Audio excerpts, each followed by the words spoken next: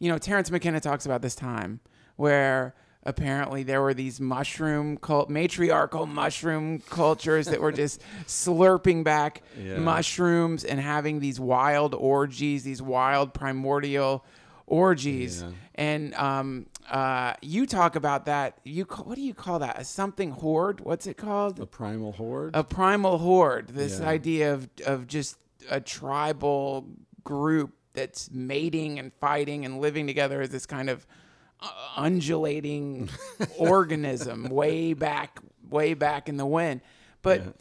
And so something happened.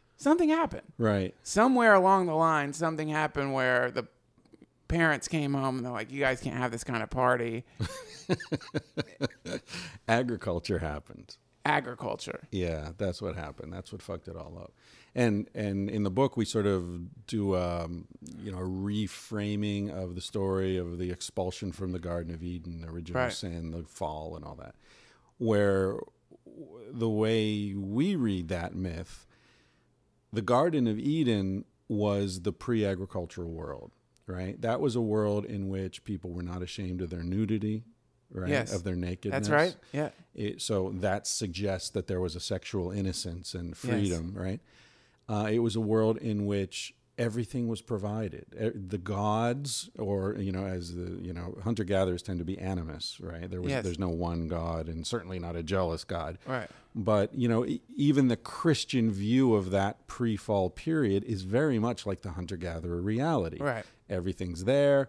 And if you look at the psychology of hunter-gatherers, which is pretty stable, not stable, but universal, like it's something you find a lot of commonality among different hunter-gatherers from different parts of the world, it's they look at the world as a really safe place, a place that provides, a place where there's plenty. It's not a scarcity-based worldview, which is what we've had since agriculture, right? Where if it's a zero-sum scarcity-based, there's not enough for everyone, you got to fight to get yours. I'm sorry, when you say zero-sum, what do you mean by that? Okay, zero-sum is like if you and I have to share a beer, as opposed to there's plenty of beer. So the more beer you drink, the less I'm going to get. I gotcha. So there's zero. At the end, there's zero, yeah. right? So you get more, I get less. Got it.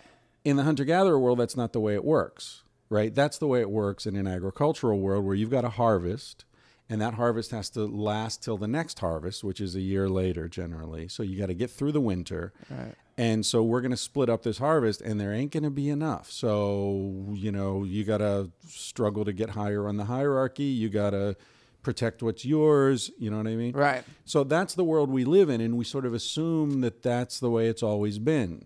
So you've got this sort of Hobbesian worldview of prehistory that, before the state, life was solitary, poor, nasty, brutish, and short. Awful. Bullshit, all down the wrong. They're all wrong, right? Yeah. But that's because we're projecting the modern sense of what life is into prehistory, where there weren't things like supermarkets and so on. So we say, oh, everyone was starving because there were no supermarkets in prehistory. Completely scientifically ridiculous. Right. But it's a natural way to look at things. But the lifespan back there, wasn't the lifespan much shorter No. during that? See, that's one of the fallacies. The idea, and everybody thinks this. I've taught in medical schools. All my medical students thought this. Doctors I've consulted with think this. Let me tell you my idea of it, Yeah. and then please shoot it down, because I've got some joke where I actually talk about how miserable. Well, actually, no, I don't go all the way back then to the glorious primal past. But here's my idea of the primal past, primordial past. I am fucking hungry, man, and I need to eat something. There's nothing to eat, so. Now I'm with a group of people who are all kind of hungry, and we've all got to go hunting to find something to eat, and we hope that we don't wander into someone else's territory who's also hunting for something to eat.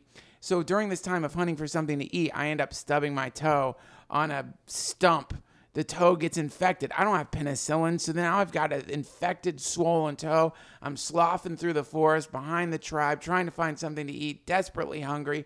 I'm sick, I'm malnourished, I haven't ever had vitamins, and then because I'm slumping and dragging my foot behind everybody, a leopard jumps out, devours me. Everyone laughs. He was the weak part of the tribe. Stumpy. And that Stumpy's gone, thank goodness. So that's my idea of the primordial past. Yeah, it sucks, huh? Yeah, that sucks. Yeah. And that's So much Hobbesian. better to be living in, 21st century LA. Yeah. Yeah. Okay, here's let's go down that vision, okay? Okay. First of all, you're desperately hungry. Yes. Turns out that hunter-gatherers spend far less time working than we do. Now, maybe not you and I personally. Right. I assume you're a slacker. I'm kind of a slacker. How dare you? But far fewer hours than your average working guy, 40 hours a week. And the work they're doing is enjoyable. They're hanging out with friends. The women are wandering, picking berries and digging up tubers and roots and things. The men are off hunting together or apart, whatever.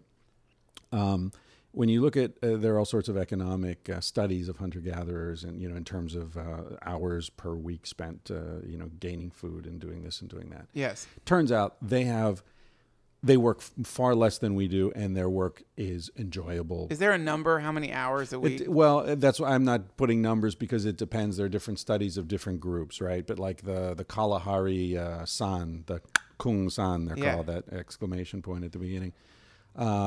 I believe Richard, I can't remember, he's a Harvard anthropologist.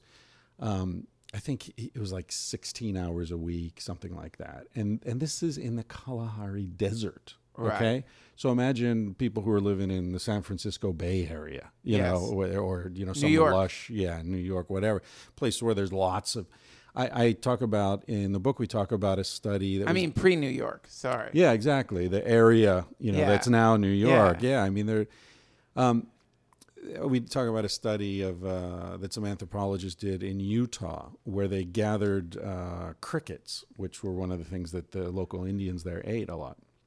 And they gathered crickets, and they wanted to see, like, in terms of nutritional content and caloric value and all that.